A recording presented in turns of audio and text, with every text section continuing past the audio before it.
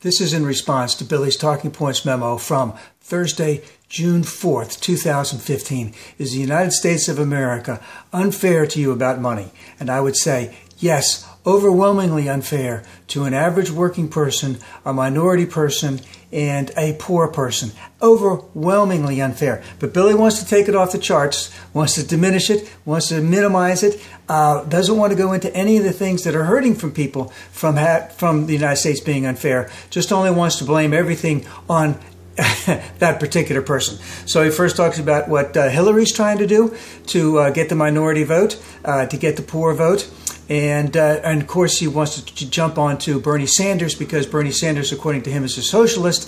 And Bernie Sanders does call himself a socialist, but he is very well aware and has said many times that the things that a true socialist would do would be something that could never, ever happen in the United States. But Billy doesn't care about that. He's a socialist. The government wants to take over all major industries.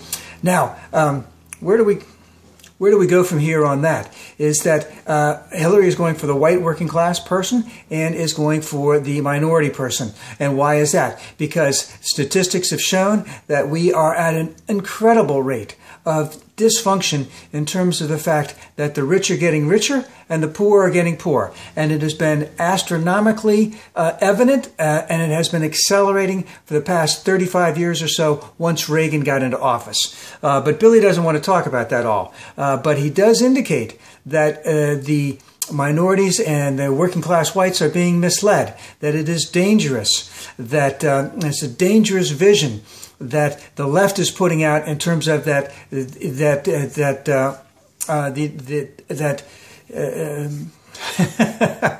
know, that the United States is being unfair and how income is being distributed in terms of income distribution in the United States.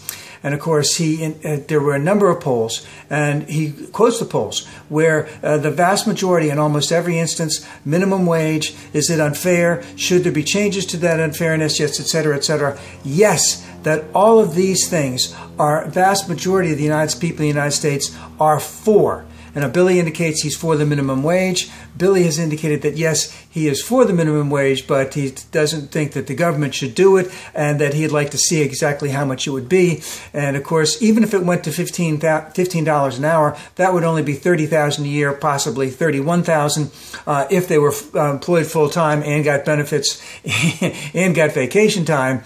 But that still isn't a heck of a lot of money anywhere in the United States. It's a very nominal amount, and people are only getting to $7.25 an hour as in terms of what minimum wage is. But Billy calls that a dangerous vision that the left is putting on the right, that the United States is unfair when it comes to money. Now, Billy wants to give you some answers as to why, what's going on. Well, there's no labor, there's no unions, it's all a tech world right now, and you need to change because you can't get a job in the construction industry unless you really know what's going on. And this world is changing from labor-intensive to tech-intensive. Now, of course, there's a lot of truth to that. And our schools should be changing in terms of that, in terms of a technical aspect, in terms of a technical schools as opposed to what would they used to call that, I don't know, whatever. And then Billy says you have to get an education. Yes, giving an education, but it is a very, very good thing. And Billy was very, very fortunate that he grew up at a very, very incredible time, that his father was able to go to college through the GI Bill, that the minimum wage at that particular point in time, adjusted for inflation, would be much higher than what it is right now. And he was a smart guy, assertive guy, aggressive guy. Everyone hated him, but he was able to find jobs even as he was getting kicked off of jobs all the time. He was very intense, and he showed that intensity.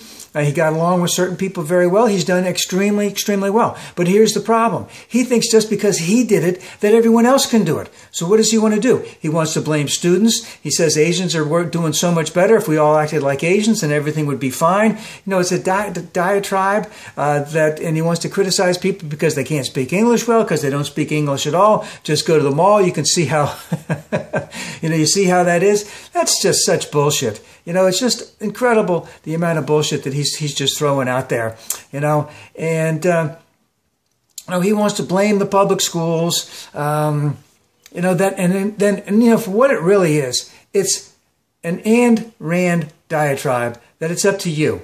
It's up to you to get an education. It's up to you to figure it out. It's up to you to do this, up to you to do that. Has nothing to do with the fact that if you are in an inner city school and your schools do not have enough money to provide the type of education that is available to the white kids in the outside of the inner city.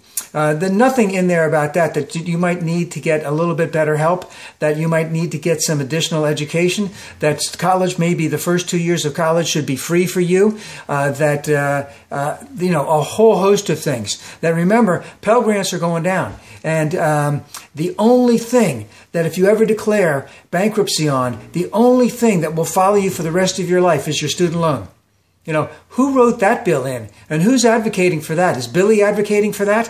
All right? It doesn't have anything to do, with the fact that if you grow up in a poor area of the country, that you may not get as good an education as someone else. It has nothing to do with the fact that if you do not graduate from college and you opt to join into the military, that a tremendous number of military people who, through no fault of their own, cannot really make ends meet and have had to go to those quick loans places that are just sprouting all over military bases. I realize the Consumer Protection Bureau is trying to alleviate that. I believe they have written some laws regarding that. But that was something that no Republican ever wanted to get involved in. So there's a lot of things that are just stacked against a lot of people about how they can get ahead. But Billy says, no, it's just you. You. You got to figure it out. You got to do it. No one's going to help you. Look at me. Look at me. I'm a great success. And I like to say, I'm just an average schmo. I'm a nobody.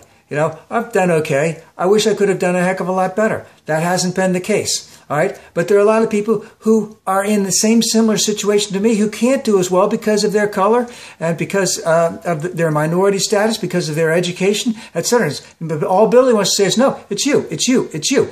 No fault of anyone else but you.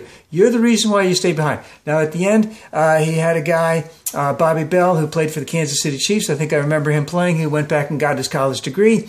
Bobby Bell is 74. I actually watched that thing. I don't usually like to watch too much else that Billy has to say. But I did notice there that there wasn't anything that Billy talked about or Mr. Bell talked about what that college education would do for him at 74, meaning what other type of job or what other type of opportunity might open up for him. It was something he wanted to do. It's something he neglected to do. It's something he finally got around doing.